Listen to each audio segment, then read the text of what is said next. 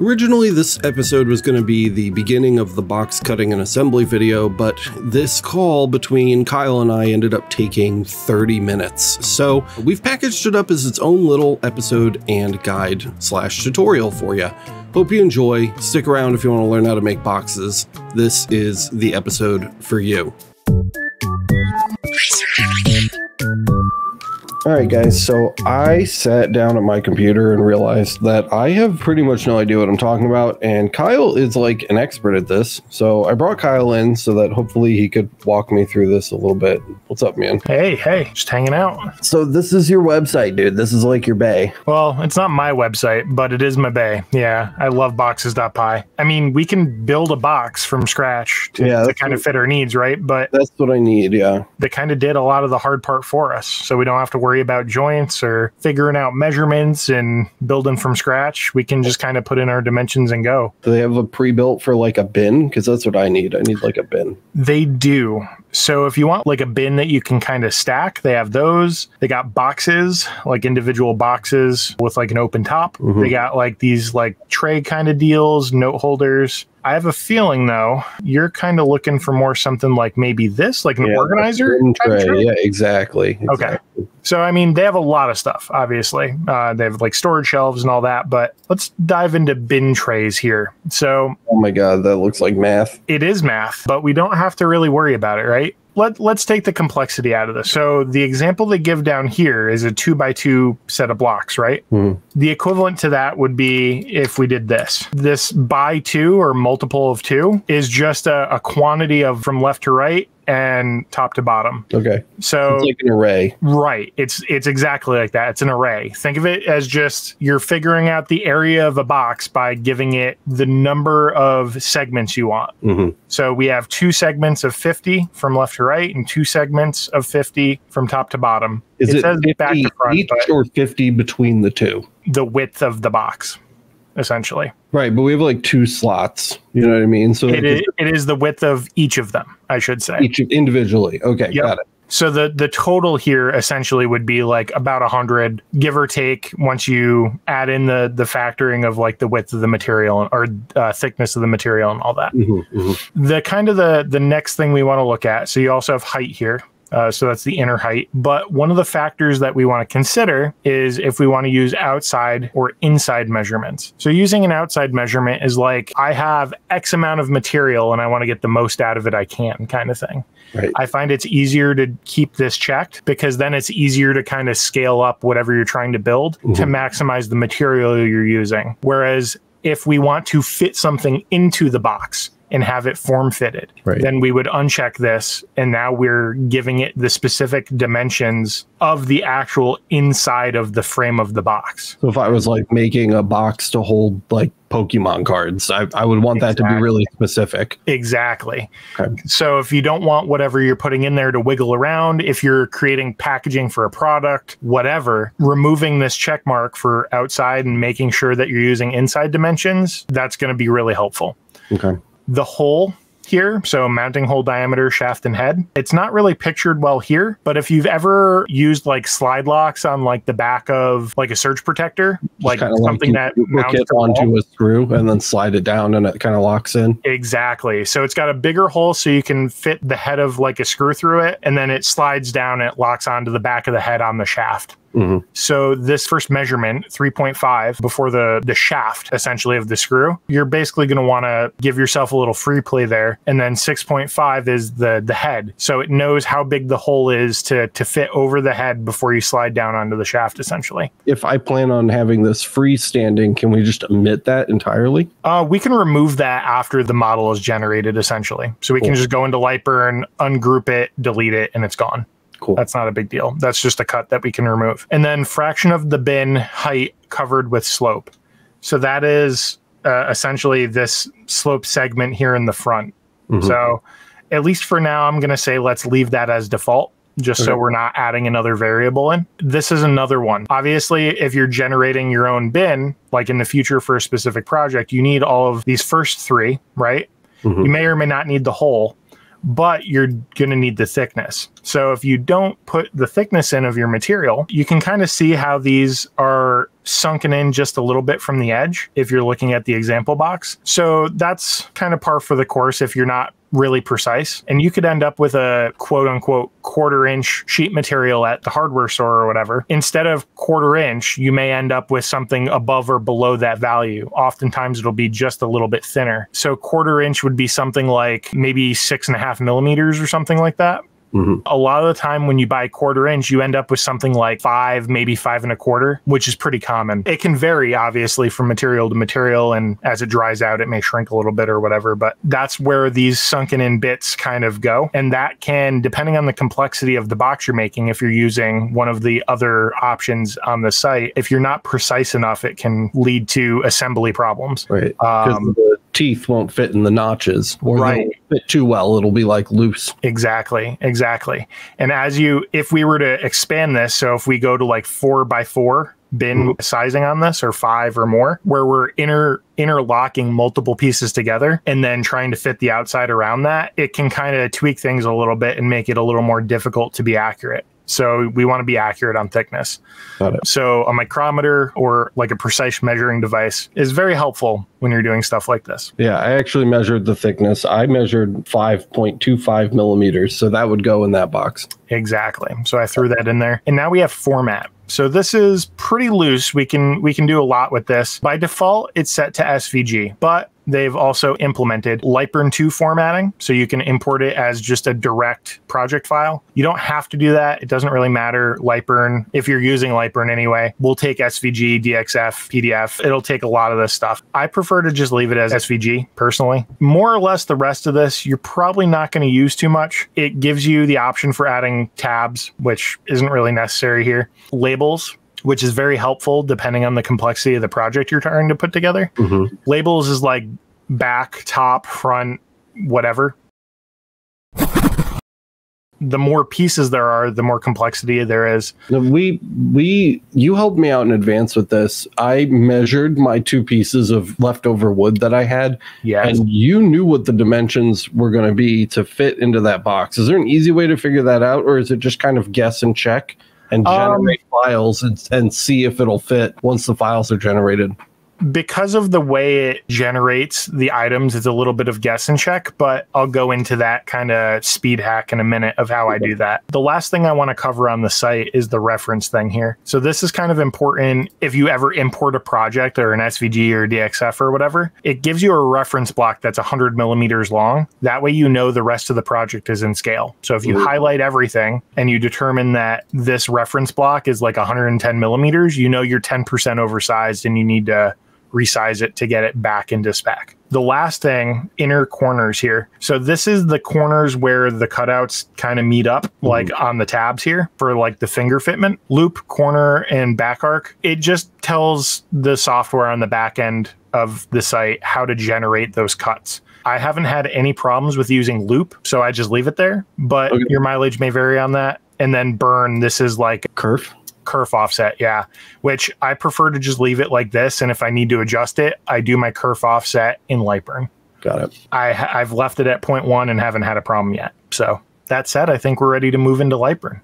Unless you have any questions. No, so we just hit generate? Yep, we would just hit generate here. Before we do, let's dive into LightBurn. So we're going to talk about kind of how I went about this to help you maximize that scale, right? In this kind of toolpath I have here, this is literally just a T1 toolpath. We determined that you have about 23.5 by 31.5 inches of flat board, and you have 2 of them, right? Yeah. So I generated 2 of those boxes. So I just used the square tool on toolpath, made a box that size. And what I did was I generated the project here by hitting download, and I went into my downloads folder and dragged it in, and we got these individual pieces. And I kind of roughly form fit them into place. And I dragged, if we remove this, I took all of these and I literally scaled them until they were taking up as much space within this as we could, with a little bit of margin of error. So we obviously wanted to make sure that we weren't taking up every possible inch to make it an absolute nightmare to get the sheet aligned in the laser, right? But we have a buffer of about 1/2 inch. on both the width and the height. So you actually took the file you downloaded and it adjusted the scale on it to make it fit. I adjusted the scale to make it fit. Yeah. Right. Yeah. Now, this isn't a usable file. This is just to get kind of the rough idea of how big we can go. Because the teeth and the notches aren't going to match the thickness of the material anymore. Yep.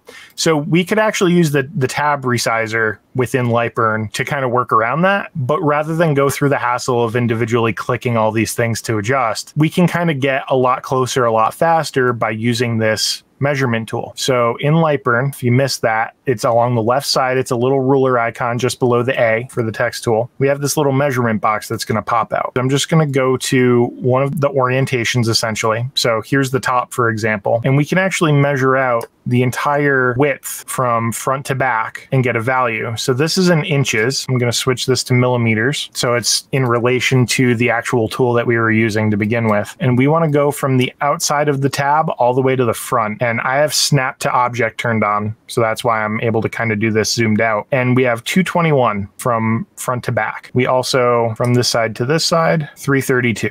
So what I can do, this is segmented out into 3. It's a 3x3 grid we generated and we used the defaults there. I would take those values and divide them by 3. And the reason why is because we need to account for the fact that it's dividing that into 3 on the website. So if we go back here. So this would be more difficult if we were using the inside measurements. Right, just a little bit. And the reason why is because we're using a project that is essentially measuring from outside to outside. Right. So like in the example photo here, it's accounting for the outside dimensions of the wood as well. So if we were doing an inside measurement project and we were trying to do this trick, it would have to be the thickness of the material times 2 removed from that total.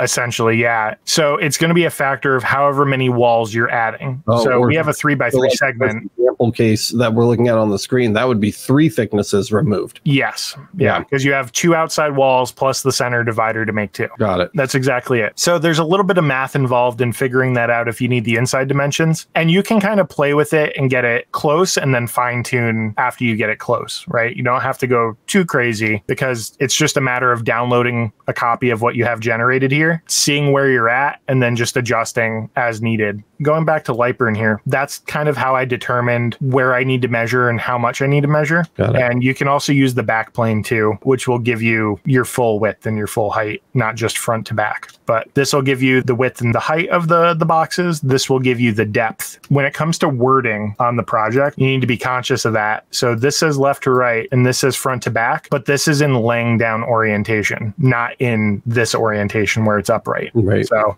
just keep that in mind. If you get it wrong and you realize that when you generate it, it's okay. Just switch the measurements around on this and regenerate it. It takes 5 seconds. In doing that process of this and kind of form fitting it to get it to work, we came to this. So we kind of determined we could go 4x4 for your project. Since you were kind of just needing something to fit odds and ends in, extra cables, power adapters, stuff like that, right? Yeah. If you needed something bigger, we can take the measurement tool and determine kind of a rough idea of how big these are going to be. These are about 93.5 millimeters wide and 93.5 tall, so they're squares. We could reduce the number of compartments to like 3x3, and we could increase the capacity of each compartment and still fit the same size, if that makes sense. It makes perfect sense. This is a file that we can generate right now, actually. So I'm going to go ahead and go back to our bin here, and I'm going to adjust these to kind of fit the sizes we need.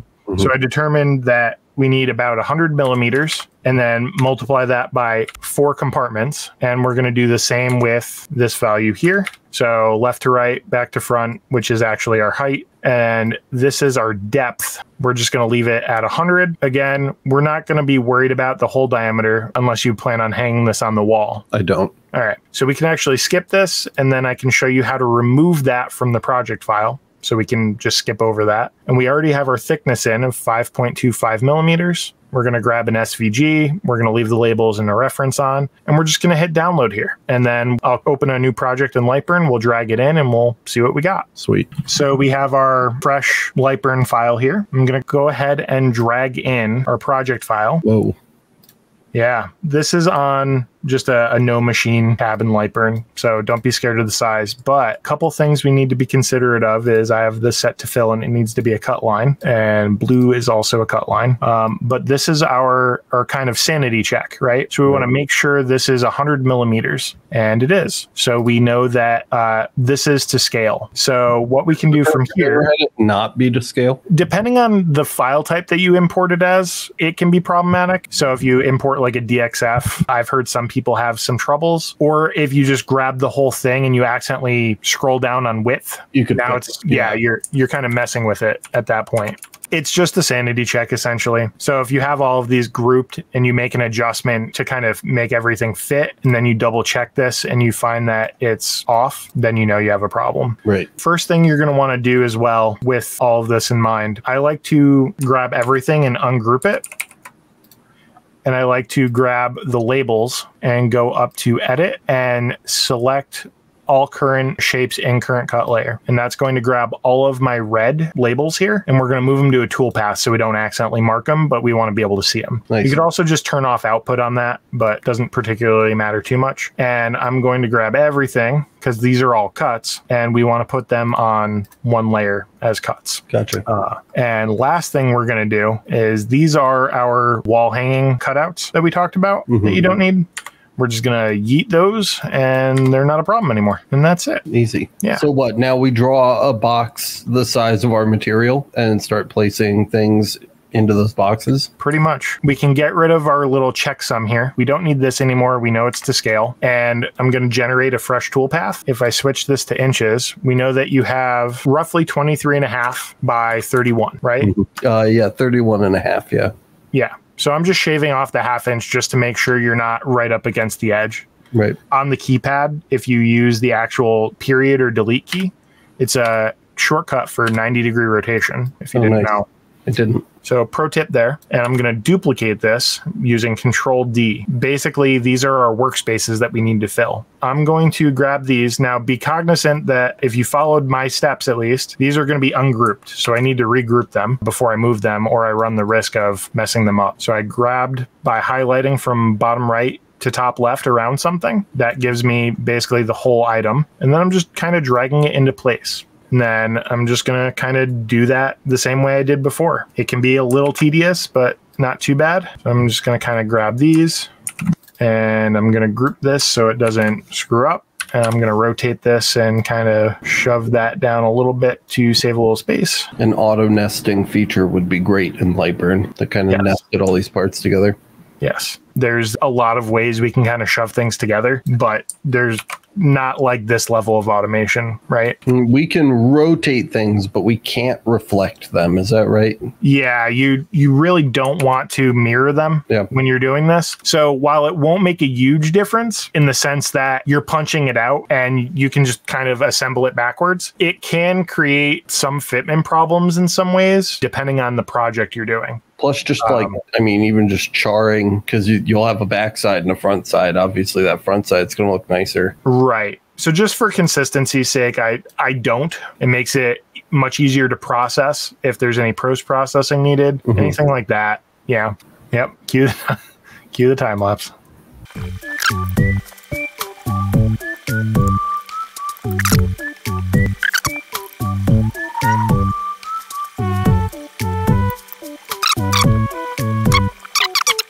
Are you sure you put the right values in? Because I feel like on the original one on the right, you put like 90 something in. I think I figured out what I fucked up. I unchecked outside. Oh, no. Well, we're going to start a new time lapse now. This is why it's important to be convenient or consistent. Yes. Yes, it is. I'll just rebuild that scene really quick.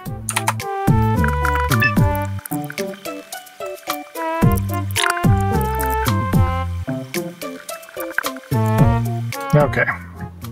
Super simple now.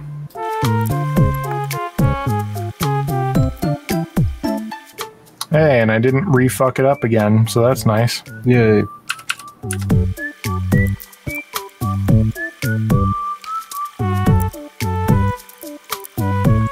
All right, there we go. Wow. Yeah. So we're all form fitted in here. So we have a qualified example of how we need to lay this out on the cutting work table, essentially on your CO2 laser. Sweet. To get this all to fit. Just to recap, we removed the little mounting screw holes for the wall because this isn't going to be sitting on the wall. And we selected everything on the label layer by going to edit and select all shapes on current layer with everything ungrouped. We moved that to a toolpath. You could also just turn off the output for that so you're not burning that into the wood that you're working with. And we changed all of the tabs on the inside cutouts to the same cut layer. You could leave them that way, especially if you're working with just generic software. You might want to have them separate so they're cutting out that way. But with LightBurn, with optimized cut path, you can actually select to have everything like an inside out. Yeah, that's not really a problem here. This is on a no machine setup, so that's not going to really reflect here. But yeah, so we're all set. So I can send this over to you and you can send this over to the laser after you set up your layer parameters and you're good to go. And then it's just cutting and gluing. Everyone loves gluing. Oh boy. All right. Well, thanks for your help, man. I appreciate it. I definitely would have taken a lot longer to do this on my own, but I think I understand a lot better now. Awesome. Let's see how the final project comes out. Okay. Good luck to me. Here we go. Thanks so much for watching, guys. Hope you enjoyed the different take on a Laser Everything episode. If you did, don't forget to smash the like button. Let everybody else know the content was good. And don't forget to subscribe and hit the notification bell so you get notified when we finally cut and assemble this box. If you really love the channel and the content that we're creating over here, consider supporting us at the Laser Master Academy. It's the #1 way to support the channel. There's a bunch of extra learning tools there, like bonus episodes of the podcast and bonus episodes of our live stream content. Plus, you get all of the augmented course content, so any of our online courses we offer for free. You also get written and audio lessons, along with self-paced assessments. It's really great. For more information, check it out over at masters.lasereverything.net. If that sounds like more than you need, but you still want to support us, you can find out all the ways you can support Laser Everything over at lasereverything.net/support. Once again, guys, thank you so much for watching. I really hope this tutorial helped you out, and I'm looking forward to seeing you guys in the next episode. Take care of yourselves, and we will see you in the next one.